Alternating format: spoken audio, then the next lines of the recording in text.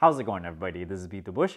About 1 year ago, I made a video about my DIY grid tie solar system. Now, this was a really cheap system. I only had 2 panels, 1 grid tie thing, there's no battery in it, and my estimate at the time was that the ROI was going to be about 3 years. It hasn't been 3 years yet, so I have not made $300 to pay for that system just yet. Since that time, I learned a lot about the whole system, how much electricity it actually generates over an entire year. And so today I'm gonna give you guys an update.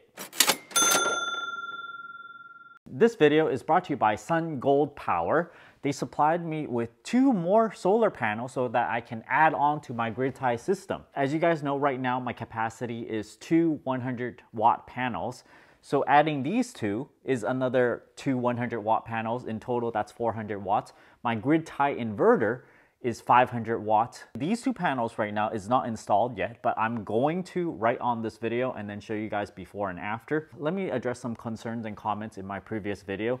Number 1, people said this is a DIY system. You normally need contracts with your utility in order to tie something to their grid. Number 2, if you do some sort of grid tie system, you definitely need a circuit breaker before it enters into the socket of your home. Now, this is a grid tie inverter. If there is no power on the grid already, it's not going to put more power back. So then if for some reason the grid is off, this system is not going to make the wires for utility workers live. With that said, let me just hook these solar panels up. I'm just going to put them on top of my shed. I don't really tie it down or anything because it's low enough to the ground, and most of the time you're just worried about like really high winds is gonna pick these up and then just gonna toss it somewhere off your roof. Now, because these are so low to the ground, I decided, well, I'm just gonna lay there. I'm not gonna drill into the roof or anything. So all of this is definitely educational purposes only. This is definitely for my own educational purpose as well, because I've learned a lot. I've learned about this MPPT tracking thing. I've learned how much solar I can actually get. It's actually really entertaining to see how many watts is coming in on a bright sunny day. Let me hook these up right now. These are the 2 panels, and you can see the voltage here is 18 to 22 volts or so. I bought a 24 volt grid tie inverter, so I need to connect these in series. I'm gonna connect this to this guy right here. And now I need to connect this guy and this guy in parallel to the panels I already have. So I purchased these Y connector things, and that's how I'm gonna do it. This guy goes in here, connect this one, and this one, connect that together. Now this is basically what it looks like. I'm gonna connect my other panel to this one and this over here. And the wires that goes to my grid tie is gonna come out of these 2 points. I have the wire actually coming in through the window right here. This is a DIY thing. And it goes to my grid tie inverter like that. 500 watts. And I'm actually using speaker cables over here. It's just what I have. And over here, I got the power cable to a kilowatt right here. And we can see right now I'm generating 8.6 watts. This is what the sky looks like right now. It's really cloudy because of the fires. There's actually a bunch of ashes that's falling down. I placed my solar panels on top of my shed, and the wires kind of runs down and then into my house over here. So I'm just gonna add these to my system right now. It should show maybe like 18 watts, hopefully, if it works.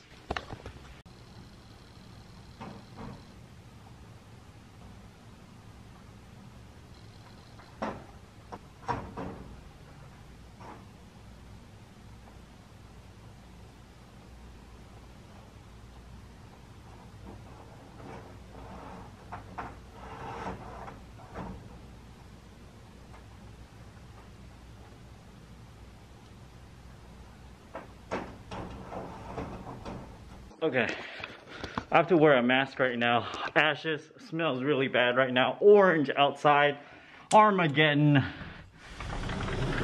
This just fell on my panels today, look at this.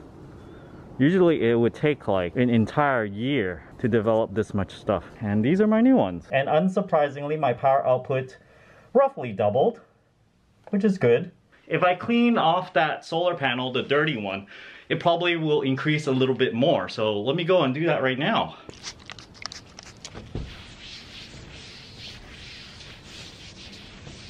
This is after cleaning it, so maybe I didn't do much.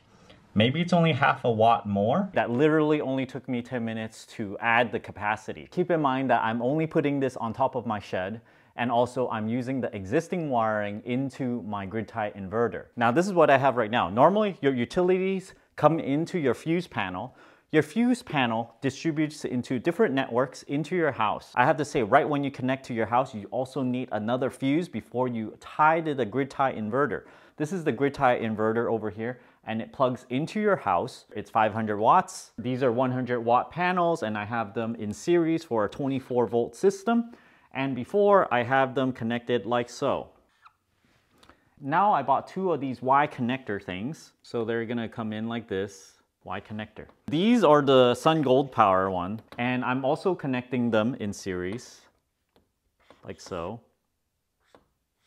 So then you just connect them like normal in parallel. So this one would go over here, this one goes over here, this one goes over there, this one goes over there in parallel. So as you guys saw before, I had about 9 watts of power given the really gloomy day, all the clouds in the sky. I added a second set. Now it's about 18 watts, 19 watts. So this is in line with what I expect, and it appears that the system is working okay. This is a system that does not care about batteries. You're not going to connect a battery to this, and they're not going to have an ability for you to connect any kind of batteries to this because we're not going to be charging anything. This system is only going to supply you with AC power, and the way I've set it up is that I need to use up all of the AC power that I generate, or else I'm essentially giving it to the utilities for free. In fact, this is the way I designed this system because I don't want to have a really large cost where my ROI will take maybe 20 years or something. So with the usage of my previous system right here,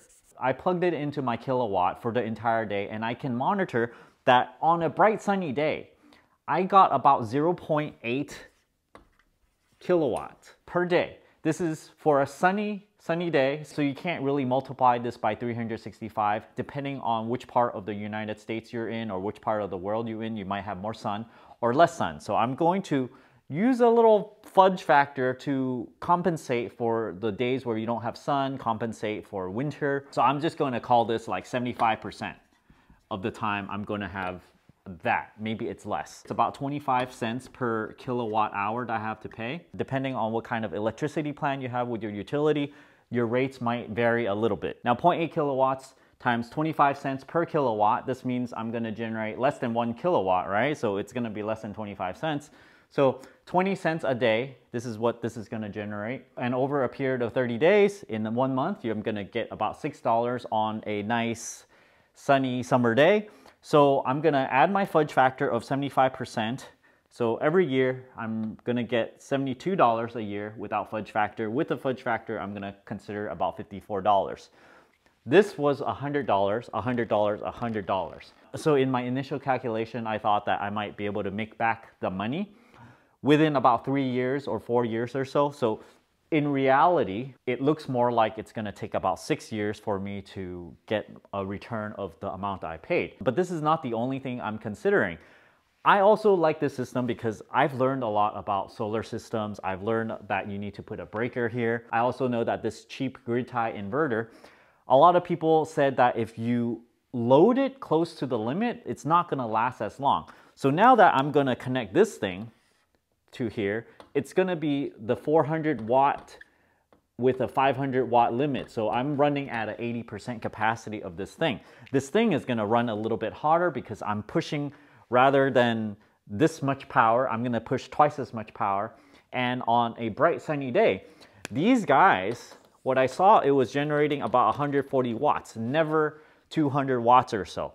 So I estimate this is also going to do another 140 watts realistically. So realistically, this is really 300 watts that's going to put into this 500 watt inverter.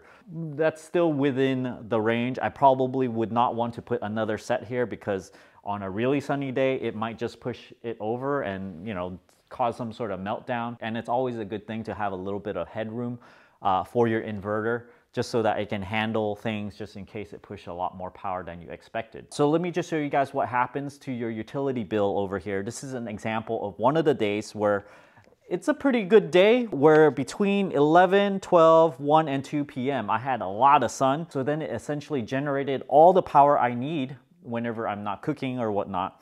And it only consumed maybe 10 watts. Those little bars you see down there, it's less than 10 watts of power for the entire house. So when you look at how much electricity I'm generating, just look at this red line over here.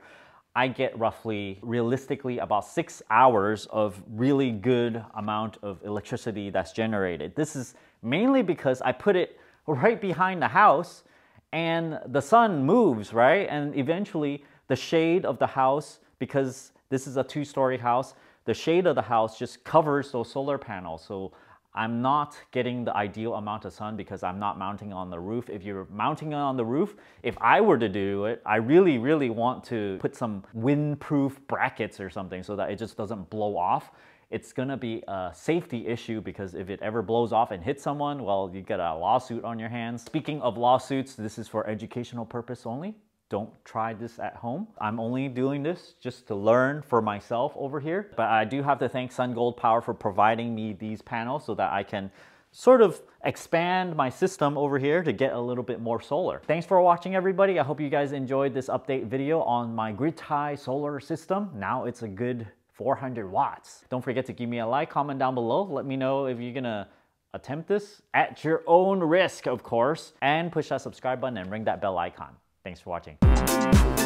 One more thing I forgot to mention is that if I were to add another set of panels, I could definitely go get another 500 watt grid tie inverter and then start adding panels for that. So then I don't actually have to buy a 1000 watt grid tie inverter. I can just add another 500 watts and just plug it into, you know, a different plug in the house, just maybe right below it. I can add yet another one until, you know, it's too much capacity. And like I said before, you do need a contract with your utilities to feed electricity back into the grid.